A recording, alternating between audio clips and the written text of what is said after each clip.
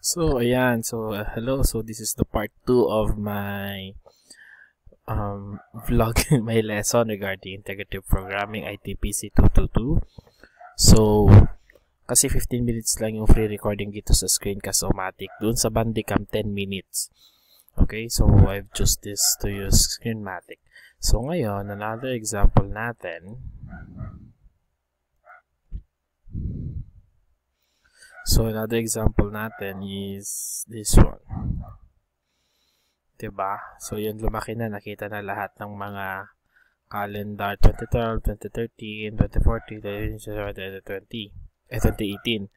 Ngayon, paano naman yung iba yung mga design? Kasi dito sa Google Calendar chart, maraming mga example na pwede natin gamitin. Days, each square in the calendar chart represent a day. Currently, the color of the data can... Okay, so kanina tapos na natin yan. Meron ako dito gustong ipakita yung size para lumiit. Kasi hindi naman yan minsan sa palakihan, kundi sa paliitan ng mga charts. Bakit? Para tumugma or mag-fit doon sa webpage. Kasi the more na mas malaki doon sa webpage natin is minsan hindi na po maganda tingnan. Ito. For example, loading, tagal lang net ka. Sorry, pasensya na po guys, girls, guys. So, ito po ang ating ay na daw. So, ito po. So, ito sabi ko sa inyo yung var option. Same sa kabila, sa maraming mga ginawa yung chart na ginamit. We have here also the var option. Palitan ko lang, enter. Ayan, cell size, save. Don't forget to click the save. And then, refresh na. Liliit yan. And then, ayan, di ba? Maliit na. So, pwede mo siyang paglaruan kung ilan yung cell size na gusto mo. Kung gusto mo nating 5, kung gugana pa ba siya, pwede rin po yan. So, yung cell size, hindi naman for maliit lang siya or malaki. Okay, so, ayan, liit. Diyos ko naman. So, paglatan na natin. So, alisin na natin yan. Yung cell size. So, ngayon, another option naman dito is yung ito, may attendance. I mean, no data pattern option. So, no data pattern, may background color. Ito yung hash value na. Okay, so pwede nyo rin i-try. So, ngayon, ikakopy nyo ulit ito. Copy.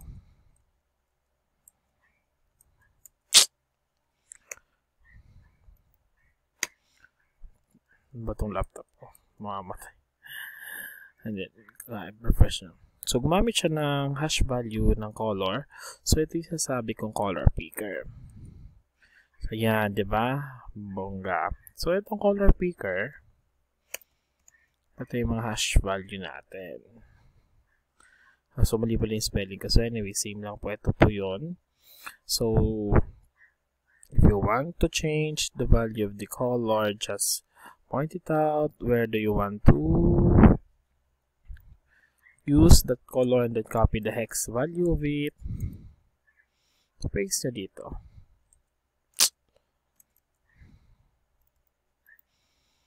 Copy. Hanggang yung laptop ko. Pasensya na po guys. Click save. Then refresh. Diba yung maraming kulay? So, ito lang po yan. So, gagawin natin red. So, by having the var option, pwede nyo na pong palitan yung mga style ng calendar. Diba? So, marami rin po dyan. Ay, yung ilaw ko pala. Sorry guys, medyo madilim. Yan. Diba? Ito yung kulay. Diba? So, kaya sabi. So, ayan. Another, then, you can use this everything. Ito. So, ano natin? Days of the week label. So, may Times New Roman, font size, color, bold, italic, true. Yan yung mag-label lang dito. Yan yung magiging gano'n niya. Okay, so ito, tingnan mo, hindi ito Sunday, Monday, ito DLMMJBS. So kung babapansin dito, ito yung default niya, yung calendar na for Sunday. And then ito naman po yung if you want to customize the days of the week, right space then. So ito po yung lalabas dyan. So gusto mong Tagalog, L for Lunes, Martes, Merkules, Webes, Biyernes, Sabado, Linggo. You can use this one, this, edit. Okay, and then the months naman. So by default, months are identified by dark gray lines. You can use calendar month color outline, and then ayan naman po lalabas dyan. So hindi ko nakaka-copy para 5 minutes na agad, so baka maubos yung oras ko. And then, but you can use this, okay? So ito, loading, and then other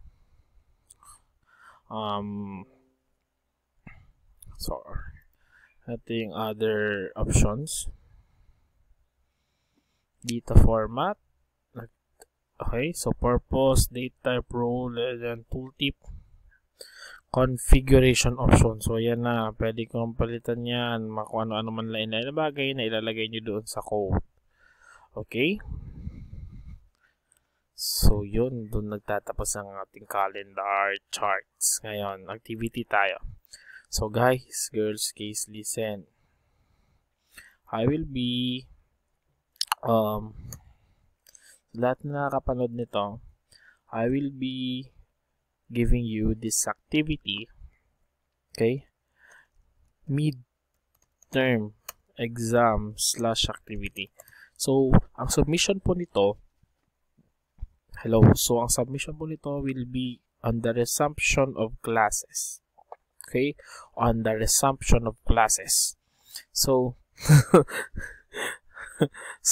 ang deadline sa resumption of classes, you need to do this because dito ako magbabase ng midterm grade nyo. So, ito yung midterm exam nyo or exam or / activity. So, yung midterm grade nyo dito ko na rin pagbabasehan. So, please submit on the resumption of classes. You have plenty of time to do this because naka-home quarantine. Hindi kain ng kain, quarantine. Okay? Ngayon, sa mga walang internet, kaya nga po hindi ko kayo agad rin-require na i-submit to kasi po wala naman ako magagawa kung walang internet, walang signal, walang laptop, etc. So, as a consideration for you guys, girls, case, deadline ito sa pasokan na. Okay? So, midterm activity. Okay? Midterm exam activity. Yun dahil naman uso ngayon yung COVID-19. So, create a web page. Create a web page with a theme of COVID-19 or coronavirus quarantine. Okay. It includes JavaScript. Ano pa? Okay. It includes JavaScript,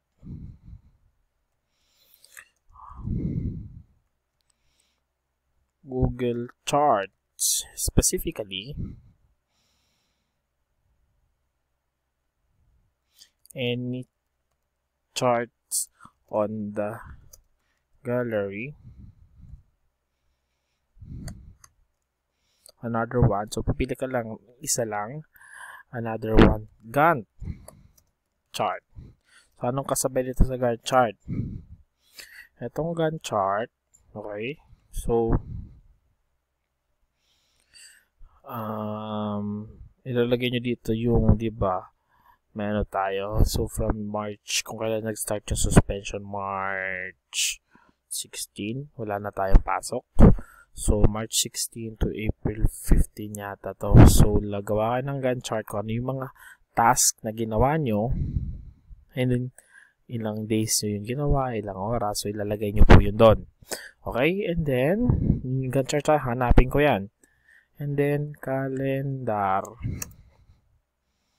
Okay, Google Calendar. Ito calendar naman, doon sa period ng itong kina-quarantine natin, ilalagay nyo doon, ilan nga ba yung mga tasks na na-complete nyo. Diba, puro values lang kasi yung nakalagay doon, tapos kung ano yung explain pag tinultip siya. So, ilagay mo doon kung ano yung mga nagawa mo sa day na yun, every day.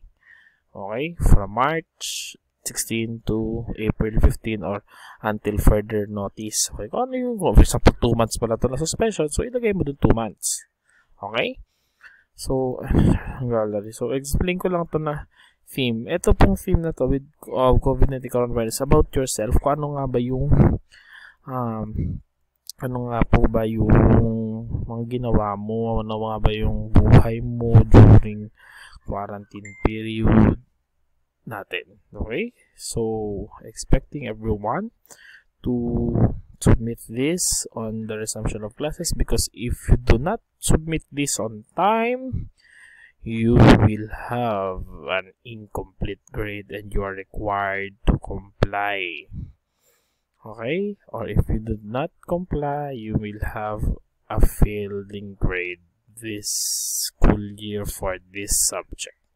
Thank you very much.